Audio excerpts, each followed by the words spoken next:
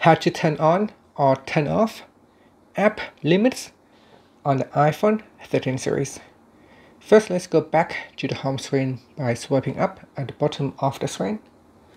On the home screen, tap on Settings, and in Settings, go down and tap on Screen Time.